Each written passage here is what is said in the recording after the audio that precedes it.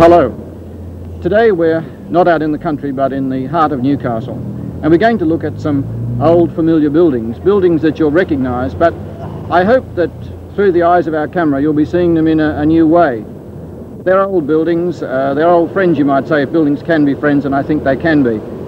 Up here on Nobbys Breakwater, where we're setting out on our little walk around Newcastle today, I've got with me three fellows who've spent quite a bit of time looking into the fascinating history of Newcastle. There's Doug Lithgow, who's the president of the Hunter Manning National Parks Association, Brian Suters, who's a well-known local architect in Newcastle, and Geoff Stevenson, who's the chairman of the National Trust Historic Buildings Committee for the Newcastle area. They're the experts. I'm just coming along for the walk, and I hope that with our camera crew you'll join us in a journey through the heart of a city. We'll have a look at Nobbys as it is today and as it was, and the Breakwater and Fort Scratchley.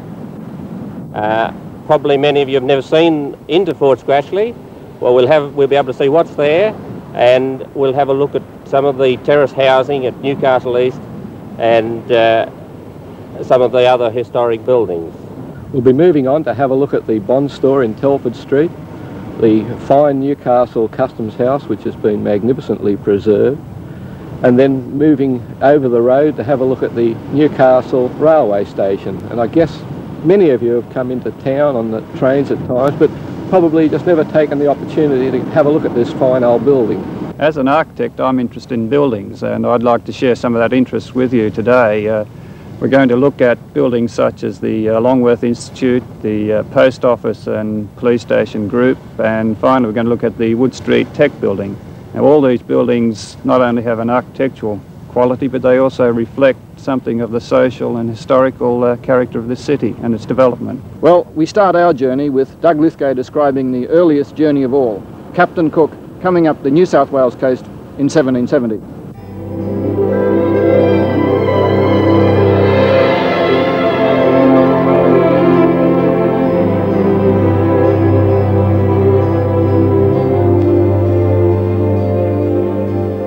Captain Cook, in his log on May the 10th, 1770, described the island as a small clump of an island lying close inshore.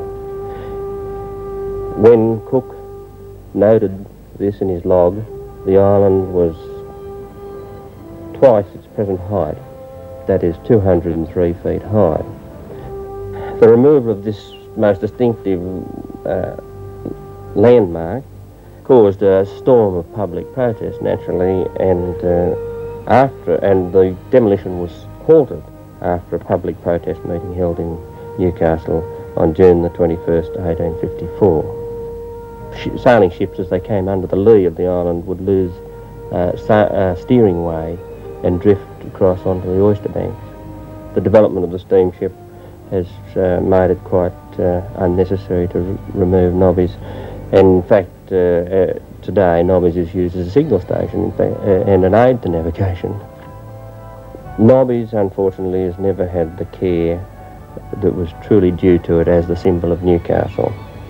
And nor has Macquarie's Pier, which connects Nobbys Island with the mainland, been looked after in any way by the authorities.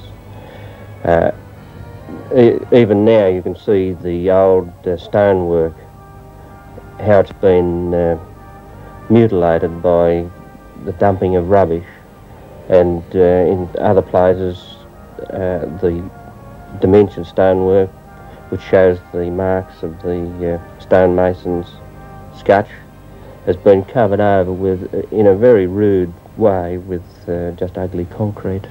From right in the heart of the city in Market Street, you can look across the harbour, the busy harbour, and see Nobbys. Indeed, it's a symbol of Newcastle, Nobbys, and was for many years on the coat of arms, the council's coat of arms. Nobbys, unfortunately, has never had the care that was truly due to it as the symbol of Newcastle. What really is needed is a comprehensive plan which tries to maintain the integrity of the landscape and add to the dignity that it really deserves.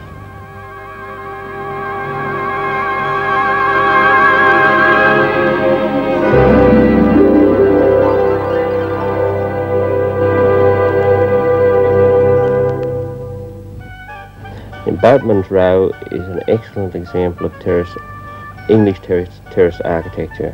Its simple lines are really quite exquisite, and this building was built in 1892 to house the rowers that manned the lifeboats that went out to save ships off Newcastle in heavy storms.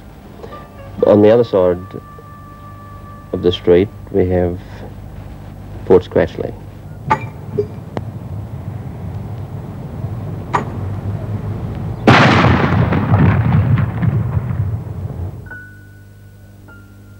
From the earliest days, guns were in position on this hill, which was known as Allen's Hill at the time, and it was originally the harbour master's, the site of the harbour master's cottage. A beacon was established on the hill in 1822, which was fired from coal, which was actually mined from underneath the beacon. And Newcastle's first export of coal was taken from Allen's Hill in 1799.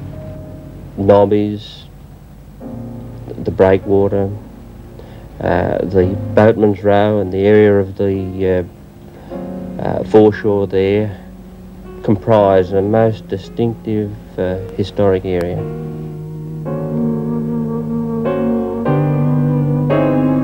Unfortunately, in the 3 years that's elapsed since the army moved out, that the whole thing has just gone to rack and ruin, and whereas the city could have had a group of buildings in working order, we now find that it would cost, a small fortune just to bring them back to their original condition.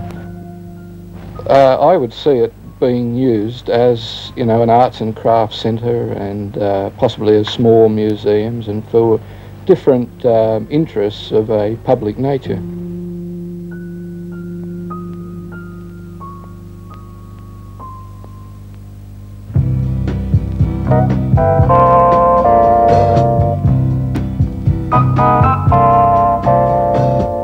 The building was originally constructed in 1888 for the Gillam Company. It was designed by Frederick Menkins, a noted Newcastle architect, some 6 years after his arrival in Newcastle in 1882, from Adelaide after he had immigrated from Germany in 1878.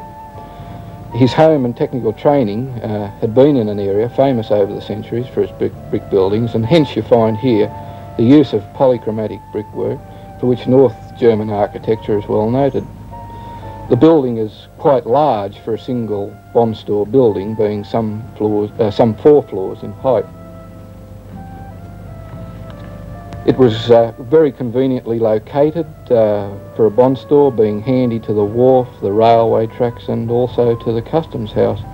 One of the interesting features of this building is, of course, that one of the owners, Mr. Earp, was a Dutchman. The builder, John Straub, was a Dutchman, and this probably led to the carved keystone over the main entrance, which is reputed to be of a Dutch princess. Unfortunately, this building has been very much neglected, and some years ago the parapet and pediment were destroyed in a fire, and have been replaced by a very unsympathetic asbestos fascia. As you can see, the building has deteriorated through fretting of label moulds and brickwork, and the worst of the lot is the way in which the window reveals and sills have been blown out literally by the expansion of the rusting grill bars that originally protected these windows. However, despite all of these faults, the building, I think, is in structurally quite good condition, and while it would require a very big effort to restore it, I don't think it's sort of beyond the point of no return. The trucks could enter from the wharf area at the lower level, which you can see down here just adjacent to the present shunting yards, and of course goods could be brought in or taken away from either the Telford Street or the Bond Street level, which is in actual fact 1 floor higher. There were gantries over each doorway so that goods could be lifted directly from the trucks and placed in any floor as desired. The two main sides of the building aren't parallel, and they taper down towards the customs house. I think that this building in this location and being on the edge of the recreation, or the proposed recreation area on the site of the shunting yards, would naturally lend itself to some sort of public or semi-public use, or some semi-institutional use, such as a museum, and of course its vast size would make it absolutely ideal. Buildings of this size are just hard to come by.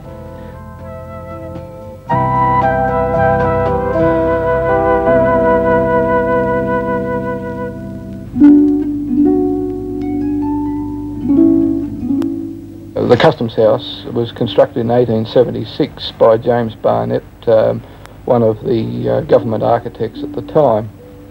The front facade, which is to Bond Street, has an asymmetrical composition which has been greatly influenced by Italian public buildings, which Barnett himself was strongly influenced by. Here again, as in the Bond store, you can see the use of contrasting brick colours, which actually greatly influenced both English and Australian architects of that period. You can note in particular the use of salmon and light yellow bricks, and in particular the use of black and light yellow bricks alternatively to form the window heads. The Customs House tower in itself is something of a curious mixture of North Italian medieval architecture up to about the level of the clock, and then from there on it tends to become more Baroque. The interior of this building is of course typical of the 19th century historicism in architecture, in that it bears no relationship whatsoever to the exterior of the building. For example, the fine corbel bay window, which forms the pivot point around which the whole design is balanced, had nothing behind it originally apart from a small office which was reputed to be the harbour master's office, and I think now it's just the men's change room. In 1899 there was a northern wing added in a very sympathetic manner, and I think this building shows, you know, how it's quite possible to add or to alter a building, you know, without necessarily destroying the original concept of the building. I think one of the most interesting points of the building is the little spire atop the tower, which, as you'll notice, has a ball on it, which used to drop at exactly 1 p.m. each day to allow the masters of ships in port to set their chronometers. This was, I believe, also matched by the firing of a cannon on Flagstaff Hill, now Fort Scratchley, of course, at precisely the same time.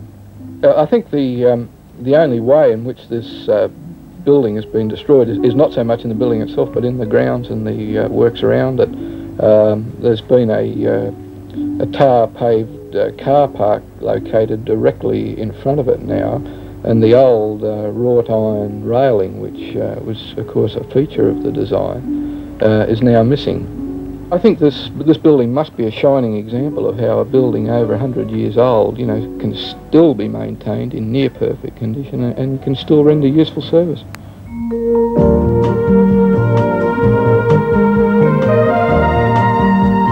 The Newcastle railway station in its original form was completed around about 1872. It was a very functional concept like that of its contemporaries in New South Wales.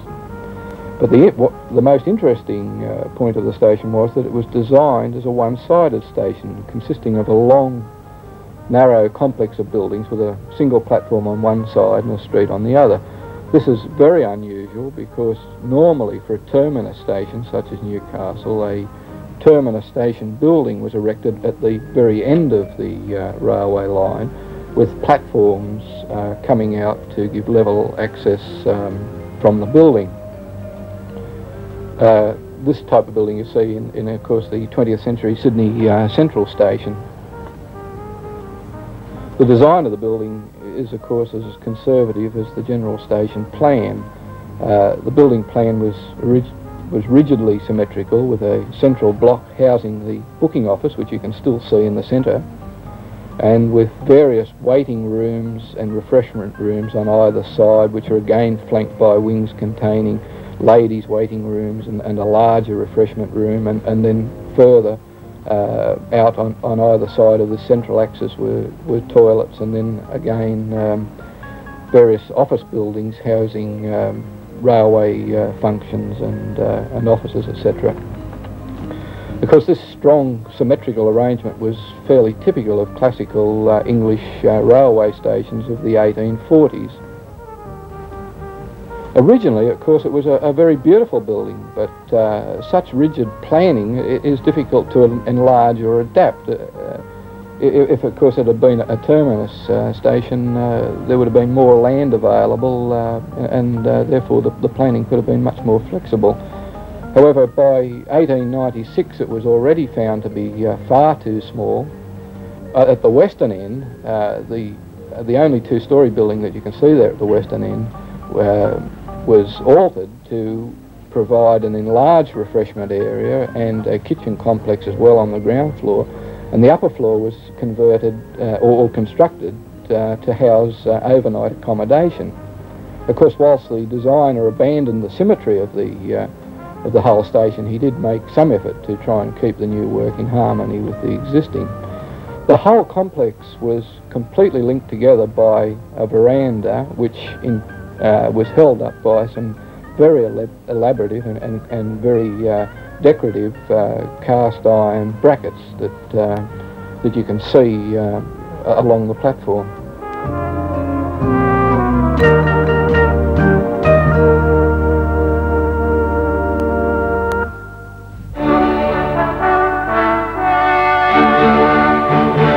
Now, standing here at the railway station, if one looks across the road, in amongst the sort of the mess of modern buildings, one has a glimpse of a rather magnificent Baroque building.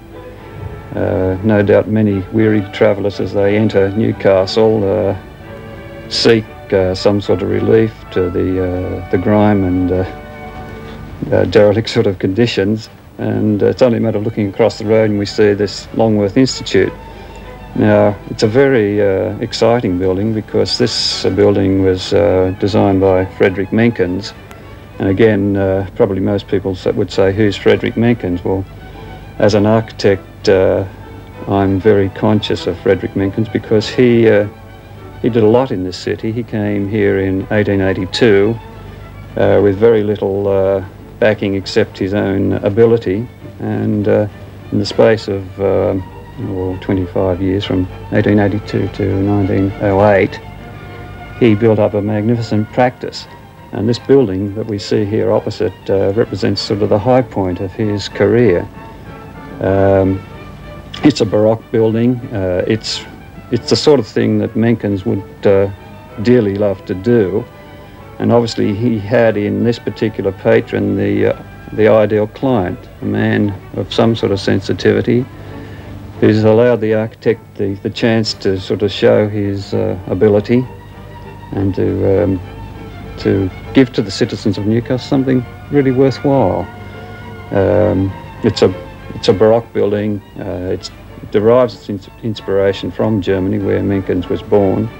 It's got beautiful detail work in it. You know, as you sort of gaze up the building and look there, you see the heroic figures of Hercules and Atlas striving to hold up the beautiful cantilevered oriel windows.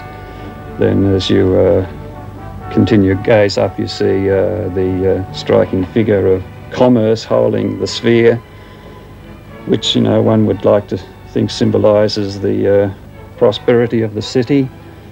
There's a lot that, you know, that you can see in this building, you know, and the tragedy of it is that, you know, we tend to just pass it by and not see it. And if we look at this example, we see that we've combined here the commercial with the aesthetic.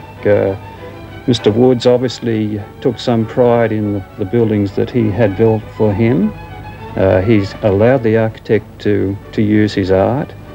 He's allowed the architect to express the spirit of the age. The building is in the ruling style that was abroad at the time. It's a Queen Anne building, and it shows that within sort of the commercial development, it's still possible to have some sort of respect for things that are beautiful.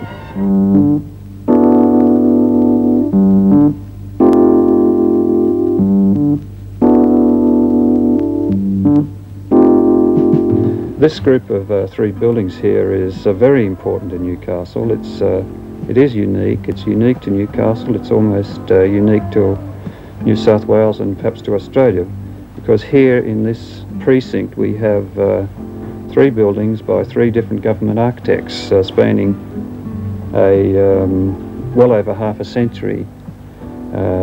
We've got, starting say from the post office corner here, we have a building in high Renaissance style designed by the government architect Vernon, Walter Liberty Vernon, no less. He was the government architect at the time. He was obviously impressed by the Italianate style. It's a replica of Palladian architecture, which was all the rage at that time. It's a beautiful example. It's beautifully built. There's loving details. The craftsmanship is excellent. You know, as we looked along the floor here, you see this beautiful mosaic pattern of sort of a living example of craftsmanship. You know, we only have to sort of compare it with what's been done later. You know, out on the footpath we see the crudity of our attempts at patching up pavements. You know, it's well for us to compare these things and just see how insensitive we are today. Now, if we go further down, we've got the police station, which is an example of Mortimer Lewis's work.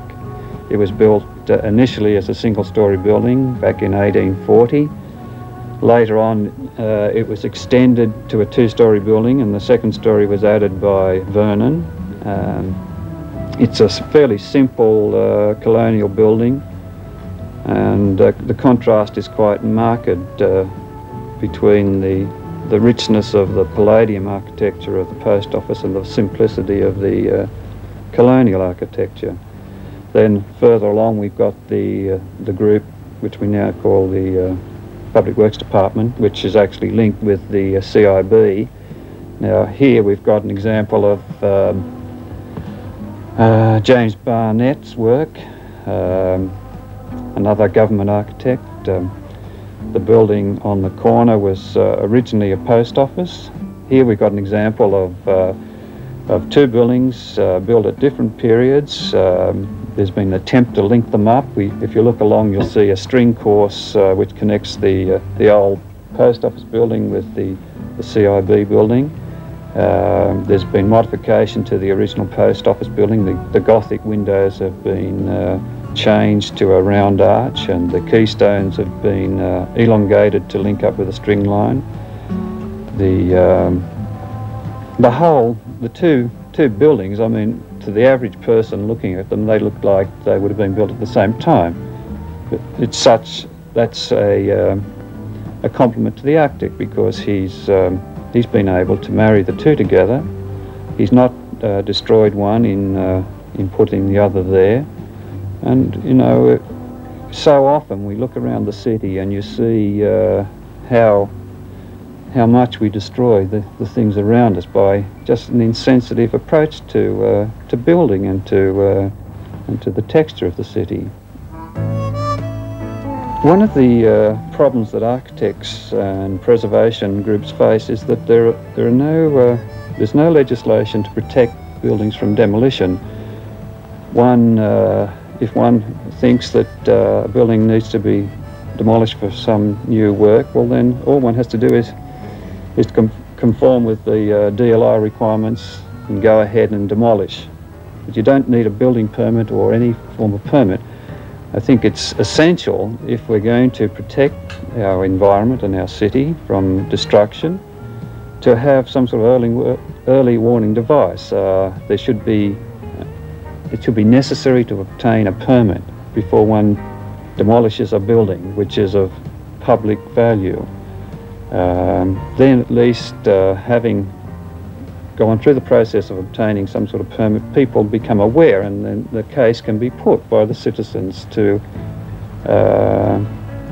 try and preserve or to modify the development so that it's in accord with the overall character and feel of the city. You know, here we've got the post office, we've got the police, and we have the public works department. Those three bodies should be able to combine to see that this unique precinct is preserved. I think most people realise that the public works department and the police station is threatened. There's a proposal to have a state office block on this site. Now, you know, we're not that short of sites in Newcastle that we can afford to pull down these buildings. If we pull them down, well, then that's the end. We can never recreate it, and what we've destroyed is something that is unique, that not only our generation should see colonial, the Baroque, the High Renaissance, all these things that can be seen as a sort of a living example of architecture and of art. This building's important because it's a brewery building built for the brewery industry. It's a warehouse building. It's a solid construction. It's the sort of building one would see around waterfronts in London, Liverpool. It still has a little bit of architectural flair in it. It's got a sort of French revival style in the dome on the top. There's a subtlety in colour in the brickwork. There's a change of tone in the brickwork over the arches to the surrounding sort of browns of the main walls. There's the change in the heads of the windows. We have the flat arches contrasted with the round arches. We've got the vertical accent of the tower. In the early days, it was considered to be a worthy rival to the Customs House. A contemporary report in the Chronicle, around about 1876 or 1878, there's a reference made that on a clear sunny day one can gaze from the hill of Newcastle and see the tower of the Wood Street, of the Castle Main Brewery building, vying for prominence with the Customs House tower. The pressure to demolish is related to the function of the building. I'm told that the Education Department or the Department of Technical Education say that there is a waterproofing problem, that the water comes through the solid brickwork. Now, it wouldn't take a great deal to be able to overcome that problem and perhaps put an internal skin to form a cavity. It's almost hard to imagine why people want to demolish this building. The only reason that I could think is that it's a matter of prestige, that in developments with one government department vying against another one, there is sort of prestige in having new buildings. But you know, I think it's worthwhile putting the point over that there can be more prestige in preserving buildings and incorporating old buildings with new buildings. I think that's more praiseworthy than having just new buildings which don't show the fabric of the city. I think the chances of saving Wood Street are very remote. I think in the order of 100 to 1. You see, the processes that are necessary in creating new buildings have proceeded, and drawings are being done, surveys are being done. There's lots of money being expended in preparing plans, so that it's going to take a tremendous amount of pressure to stop that process. I think the only way that these buildings could be saved now is by public pressure, by the people saying that we don't want our city destroyed, we want to retain our heritage. We place a great deal of importance on the character that these buildings give to our city. And it's only through public pressure that these buildings will be saved. In just the same way as in 1850, public pressure came to bear to prevent Nobbys being demolished down to sea level. Same thing happened in the 60s with Blackbutt. It was public pressure that's prevented the road going through the park. And that's the only way I see that, that these buildings could be saved.